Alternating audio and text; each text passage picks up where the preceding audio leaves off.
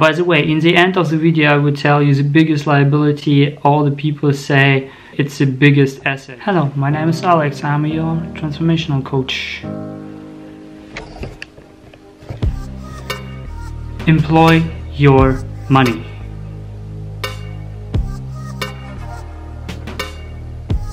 How does it come? How can you employ your money?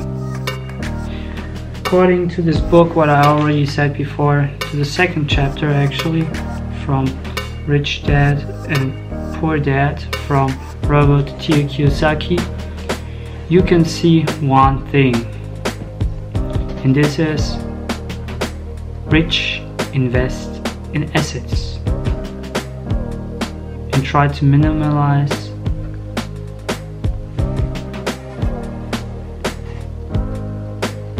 liabilities. Rich invest in assets and try to minimize liabilities.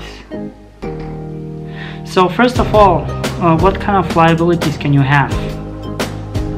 This is kind of important to actually know, because so many middle class people invest in liabilities when I said this is actually their asset. And how can you actually switch the liability to an asset? This is actually also possible.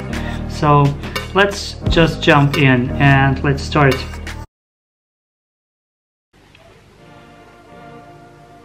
Okay, first of all, does the middle class have what the poor not have? They have an income statement and a balance statement. An income statement is simply where you're with your income. It means income is just coming from your employer, from the place you work, and you're comparing directly with your expenses.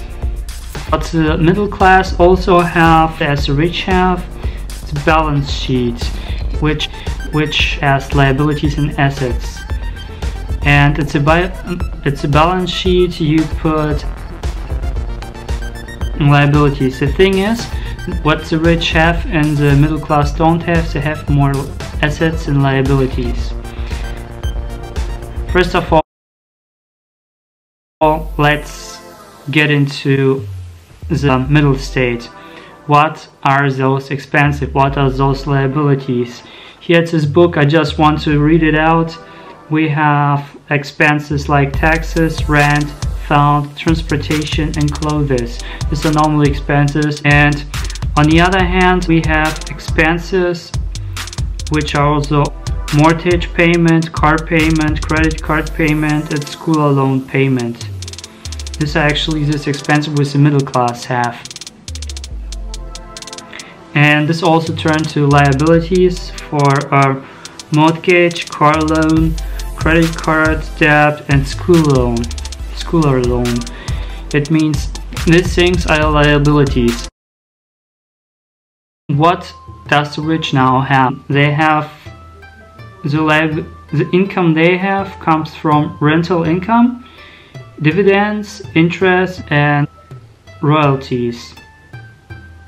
The expenses are just the taxes which everyone has to pay, and mortgage payment.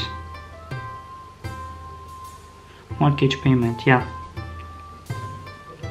These are actually these two expenses that the rich have.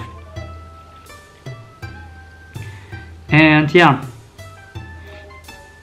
And when it comes to the balance sheet, the liabilities are just a mortgage, the consumer loans, and the credit cards. The consumer loans comes just when you're an entrepreneur actually. And yeah, then you have to pay actually the loans for your own employees. And now we have the assets. The assets can be real estate, which is a very nice thing, and stocks, bonds, notes, intellectual property. It means intellectual property. It can be something like songs from someone. You buy just a property for the song or something like that, which actually can bring you money in the long term. So what is actually asset and liability? Being really simple, really the kindergarten level is, the saying is, asset is giving you money into your pocket, liabilities is taken from your pocket. That is, if you know just this one thing, then everything you do you can just analyze, okay, does the thing what I buy can bring the money back in my pocket in the long term or not. And actually in the assets you have also to make assets in short term, middle term and long term. So short term maybe like few months, middle term maybe a few years, and long term maybe like 10 years. So you also have assets in all the three parts. And the thing is, like many people put so many money into real estate. If you buy real estate, you can, yeah, like Robert Kiyosaki says, he stays there 7 years and then he leaves it. The thing is with stocks and shares. When he puts stocks, he just made for 1 year and then takes a profit and go to another one to invest to the next one. You have to think your money which you have is not the money you have to invest in stuff, but first of all you have to invest in assets, and your money are your employees which are working for you. When you got the return investment, then you can buy something you want to have, some luxury stuff, or you can invest it further. So in this is, if you have money, you have to learn how to keep your money. But it don't mean that you have to keep your money on your bank account or in your safe somewhere, like at house, something like that. It doesn't mean that. It means you have to invest the money properly, because if you just keep it, you know, you have the inflation rate, which is every year is by 2%. That means within 10 years, 20% less. So means within 20 years it will be 40% less, close to 50%. So your money, you have to increase it by yourself by actually buying assets. The biggest liability is actually your own house and your own car. Just realize how many money you have to spend for the taxes and everything for your car, and also the same thing for your own house. But how you can actually turn your own house into an asset? You can say, okay, we have a really big house, so we will live in this part, and in the other part we will keep someone to rent. And if it's a rent your house, then you can say, okay, so this liability is turned to an asset. The same thing you can do with a car, especially when you are an entrepreneur. You can put the sales down of the car and you can make it as a profit for your own company, which is a long-term really good thing to buy actually a new car in a few years time. And this is the thing you can do. So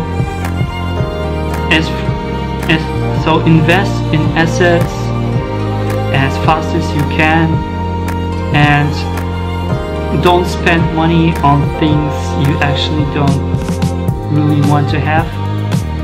Try to concentrate more on things which are important, rather than things that are urgent. If you like this content, please hit the like button. If you want to see more, please subscribe and hit the notification bell. I really appreciate it. I upload every single day, so keep tuning in and do not lie to yourself. Pursue your passion now.